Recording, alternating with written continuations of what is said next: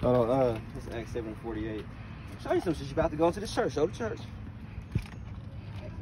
This is my good brother here. Really good brother. Love this brother. He's big homie. How's your wife doing? She doing good. She's doing good. Your dad? You already know. We getting ready for football season. And your sister? All of them doing good. Okay. All of them doing good. This is Acts 7:48 because I'm gonna read this to you because you're about to go in here. Okay. It says hold this slide. It says. Oh, wait, Tim, don't put me on camera yet. Okay. Yeah, on me on the side. Sorry.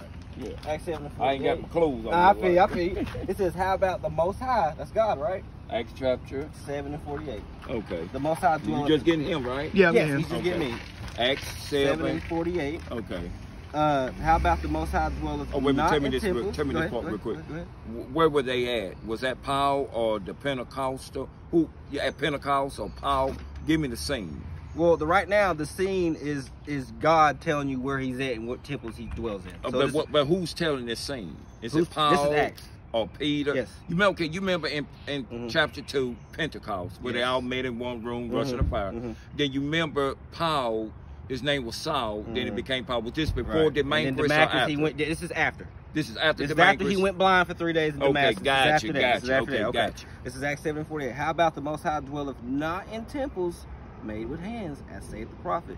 That's the temple made with hands. And God said he's not dwelling in there. Now let me precept it. Let me go Hosea 8:14.